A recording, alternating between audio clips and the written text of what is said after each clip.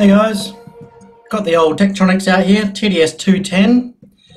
I was wondering the other day, it's a bit old, you know. I wonder how much the screen has dimmed over the years of use. It's got the old style cold cathode fluorescent, no LED technology inside this thing. And I thought, you know, they do get dim with age. Most lighting technology does. And being an older unit, there's going to be a bit of a dimming going on. So I thought, hey, why not get some new CCFL tubes, cold cathode fluorescent tubes, put a new one in there and see what the difference is, see if it makes it nice and bright again. So what I'm going to do, I'm going to measure how bright this screen is with the original cold cathode fluorescent. I'll show you guys how to replace it, and we'll measure the new values, see if it's come any brighter. This tutorial will be pretty much ballpark the same for any LCD that needs a new cold cathode fluorescent, so not just specific to this particular model.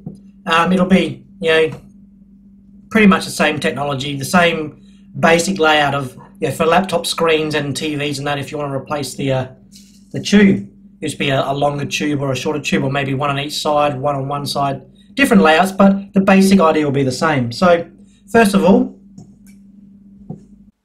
I'll use my i1 Display Pro here, hook it up to the computer and do a measurement on how bright this screen is, and then we can use that as a baseline to see what difference a new tube makes. Alright, let's head over to the computer and see what numbers we get. Alright, so I've got my calibrator here. We'll set that in the middle of the screen once this has been on for a little while, just to let that cold cathode fluorescent fully warm up and brighten up. And I'll turn off the lights so that we don't get any interference from, you know, the background lighting causing a bad reading. So let's set that, and let's see what it says on the computer. Okay, you can see here I've got this set up. I'm using Display Cal at the moment.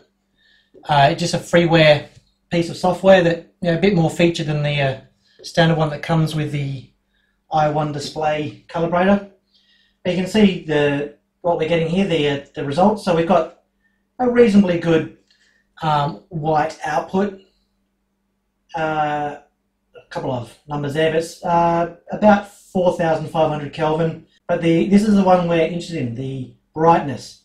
At the moment we're about 46 to 48 candelas per square meter.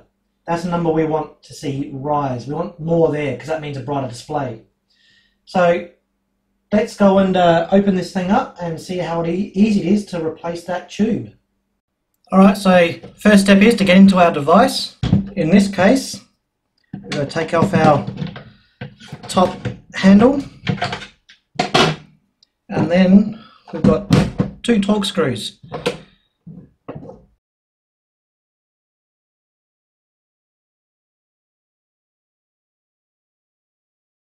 Once we got those out, we're also going to take out the power switch. Don't want to break that off. And then it kind of unclips from the bottom as you take it apart. It can be a little bit of a fiddle.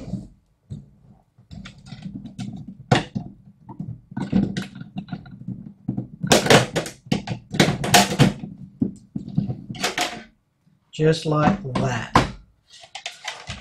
So this is what we're interested in.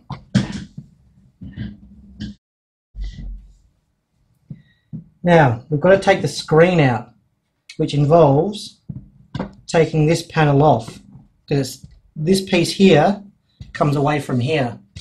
So, we're going to take all of our knobs out.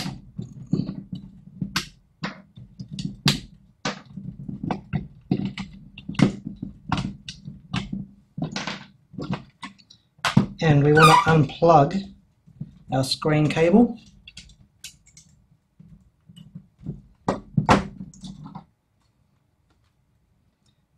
Because we're going to have to take our screen out.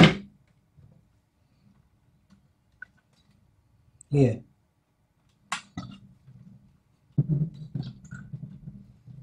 There's 2 little tabs here and here.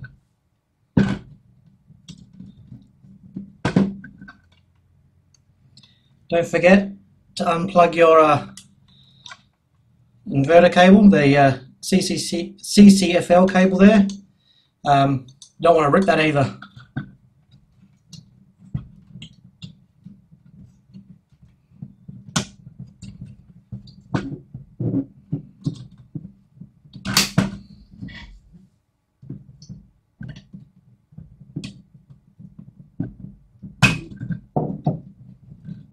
And now we can carefully remove our screen. Now, our CCFL is under here. Be careful you don't break the tabs off if you're doing it with one of these. These will become brittle. I've already broken one off when I was sizing up the CCFL I had to purchase, but that will come out. Really careful with those tabs. You can see I broke one off. Not a big deal. I'll put some electric tape on there. You can see there, if I bring that up close, that bit that I'm moving, that's the cold cathode fluorescent through there. I'm not going to unpeel this tape because I don't want to end up with it not sticking back down. So what I'm going to do, there's these silicon bumpers on the end. I'll just pull one of those back. They'll give me access to the solder joint. I can clip that cable or desolder it just in there, and I can pull that all the way out, and I can slide the new one in afterwards. Okay, so I'll just pull this little silicon boot back, and we'll just snip that there. Okay, that'll let us withdraw our tube.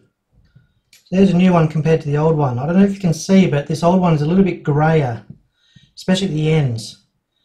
So I luckily got the right size. They do have different sizes. You can get like a 2.6 and a 2 point something, or maybe 3 millimeters. So just double check your measurements, measure the thickness of the tube and the length, and that way you'll get exactly the right size. So I'm going to do the same on this end. Get rid of that out the way, give that a little snip, and get rid of our old tube. Now we have to do is solder these bits onto the ends of here, and then put it back together. Of course, we can only do one side once we've already put it back in to our LCD screen here. And let's solder these together.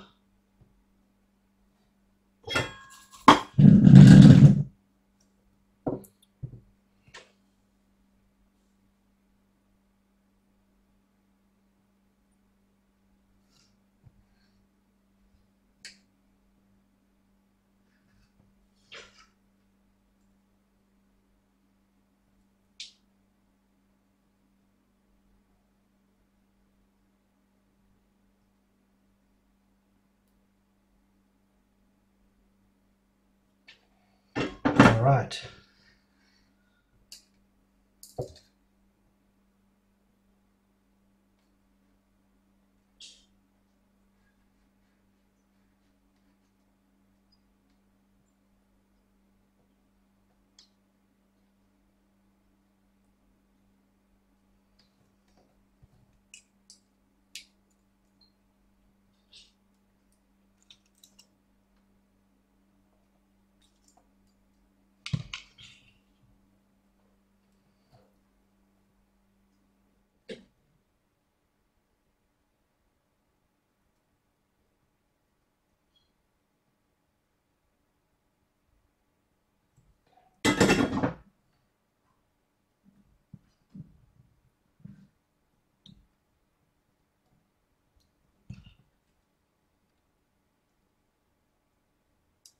There we go.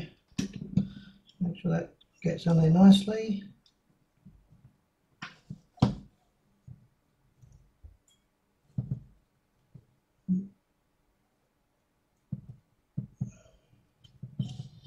Okay, put our cover back on.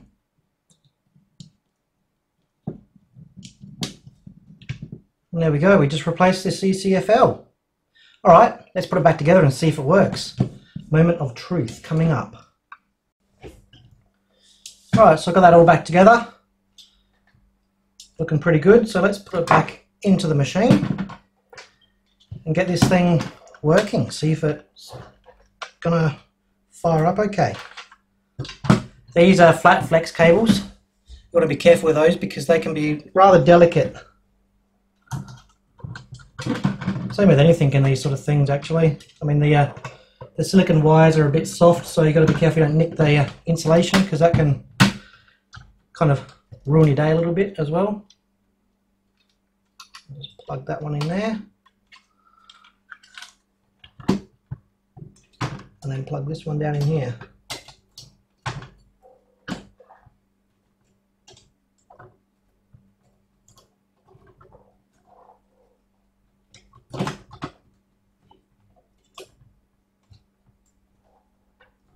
Yep.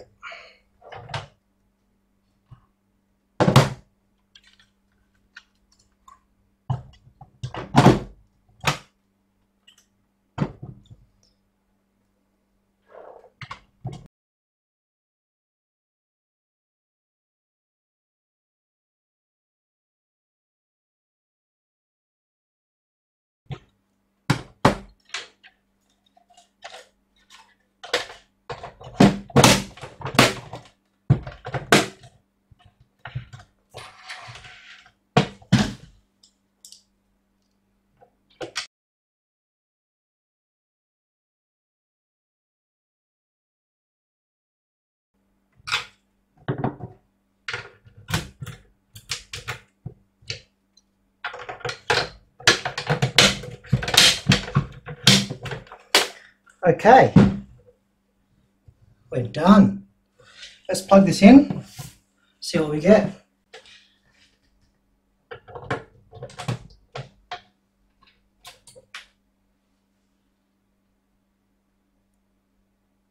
It's working so far.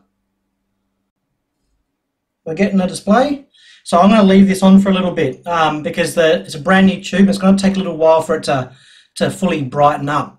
Most fluorescent tubes do that. The phosphors, when they're brand new, they've got to burn in or do whatever. So you get a little bit of flicker, a little bit of, like, it'll be a little bit dim to start with, but after like a few hours, that'll fully brighten up. Then we'll do the test and see if we've got a brighter display. So I'll be back in a sec and we'll try it out. Alright, so I've had it sitting here for a while, burning in that the CCFL tube, and we're ready to test. So just by my eye, it is looking a bit nicer, a bit whiter, a bit brighter. Maybe it's a placebo effect, but it does look a bit nicer. So let's see what it says on the computer. So you can see there we're at 65 candelas per square meter. So we've increased by quite a bit. That's about 35% up on the previous reading. So I'm going to say that's a success. So there we go. We've got a successful repair.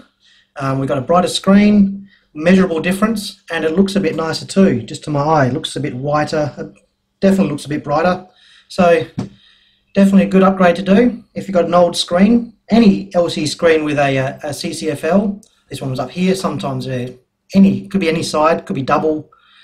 But if you've got an old screen that's looking a bit dim, you can see how easy it is to bring it back to life. Alright guys, we'll see you next time.